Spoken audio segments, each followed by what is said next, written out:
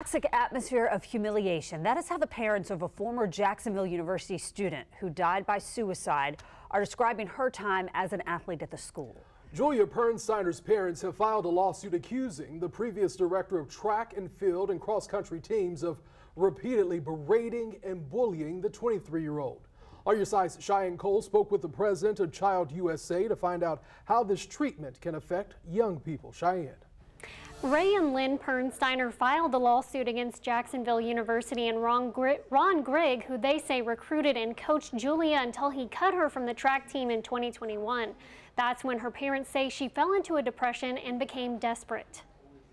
A new lawsuit filed this month accusing Ron Grigg of fat shaming and ridiculing the young women he coached at Jacksonville University. New documents reveal Ray and Lynn Pernsteiner say the longtime Dolphins coach targeted their daughter Julia, who transferred to JU in January 2021.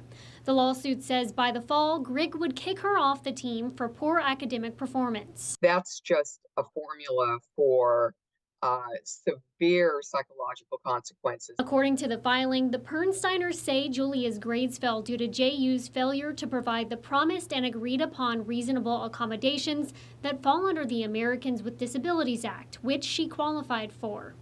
The Pernsteiners say Julia needed to use the Academic Support Center, but it closed during the 2021 summer semester, leaving Julia unable to complete assignments and examinations.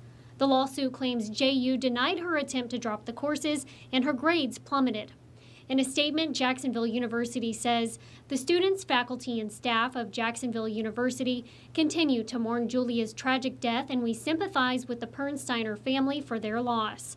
Per university policy, we do not comment on pending litigation.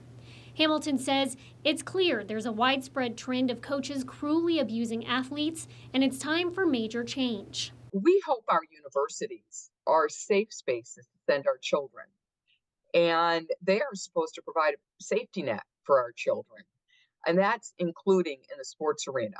The lawsuit accuses Grigg of calling Julia derogatory words, and her teammates recall Grigg's cruel and mean treatment, one even saying he made inappropriate sexual comments to her. In October 2021, Julia sent an email to JU's athletic director asking for help, but her family says her plea went unanswered.